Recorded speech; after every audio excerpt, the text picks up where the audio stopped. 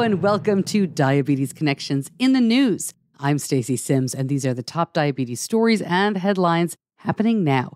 In the News is brought to you by the T1D Exchange, a nonprofit organization dedicated to improving outcomes for the entire T1D population.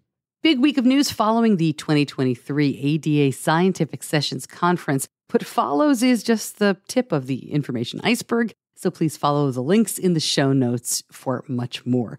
The top story, though, actually isn't from ADA, a new FDA approval for a pancreatic islet cell therapy to treat type 1. It's called Donilacel, developed from cadaver donors and given as a single infusion straight into the liver. Immunosuppression is required to maintain cell viability. Approval was based on what seems to be a very small study, 30 people with type 1 who had hypoglycemic unawareness and who received between 1 and 3 infusions. After 1 year, 11 people did not need to dose insulin, and 10 stayed that way for more than 5 years. But 5 people in the study were not able to stop dosing insulin at all. And this method is different from what Vertex and Sernova are trying to do with stem cell therapy, and Vertex is moving forward on their clinical trial. As presented at ADA, all 6 patients treated with VX-880 had type 1 diabetes and required an average of 34 units of insulin a day. Following treatments, all 6 patients demonstrated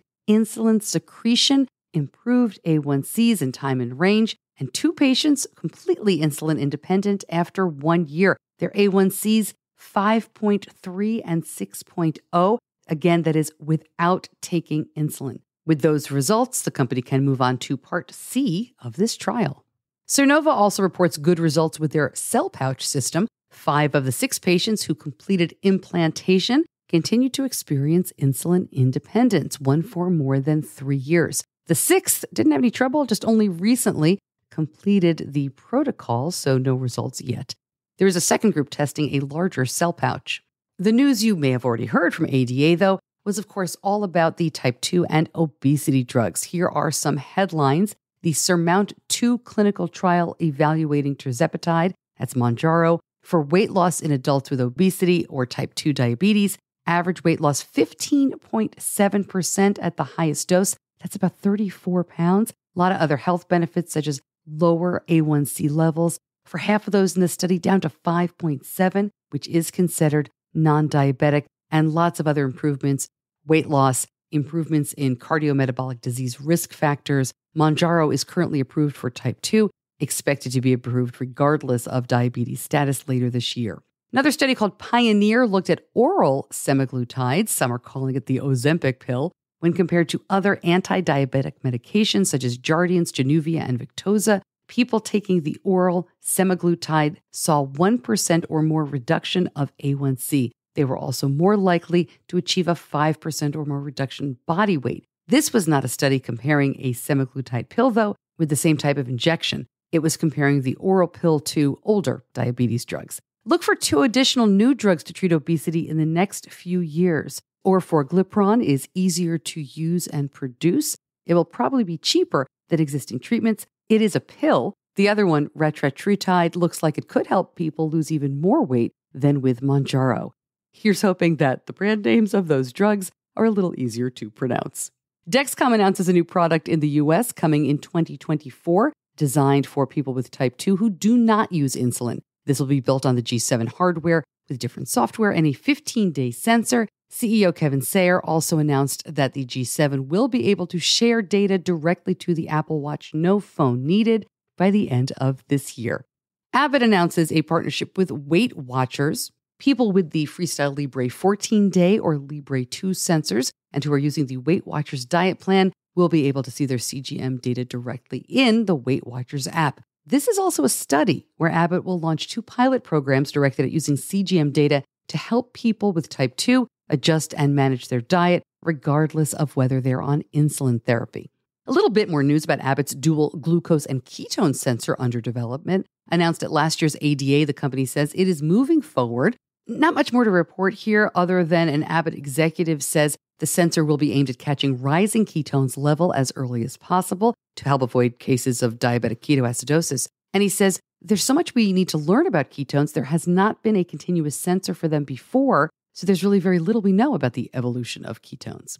Right back to the news in just a minute, but first I want to tell you about the T1D Exchange. I'm so happy to partner with them. I really believe in what the T1D Exchange does, and especially the registry. The more people they have in their registry, the more they can study different aspects of living with type 1, including your experience with things like not only medications and technology, but diabetes burnout and parenting and so much more.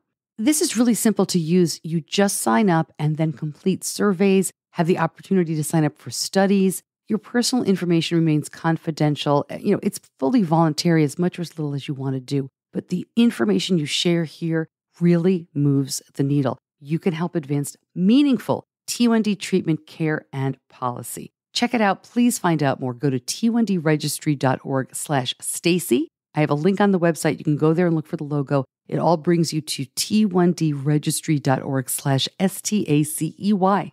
Back to the news now. And Beta Bionics has received clearance for the compatibility of the Fiasp pump cart. This is a pre-filled insulin cartridge. The islet was approved earlier this year, and it works with Novolog, Humalog, and Fiasp pump cart.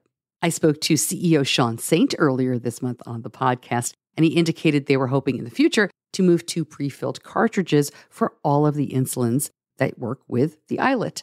Aura, the ring that tracks your sleep, will start sending info to 3 CGM info companies: January, Super Sapiens, and Veri. All 3 of these companies provide feedback and programs based off of the Libre CGM. They will now be receiving sleep scores and other biometric data from Aura so they can see how those measurements affect users' glucose levels and overall health. And just a fun fact here, it was brought to my attention this week that there is a Facebook group called Type 1 Diabetics for 50 plus years. And it looks like this week, that group passed over 1,500 members. I've reached out to them. I really want to talk to some of the folks in that group. I've talked to many of you before who've lived a long time with type 1, but I think that's pretty remarkable. 1,500 members of a group, Type 1 Diabetics for 50 plus years. That means the people in that group who've lived with diabetes for the least amount of time were diagnosed in 1973.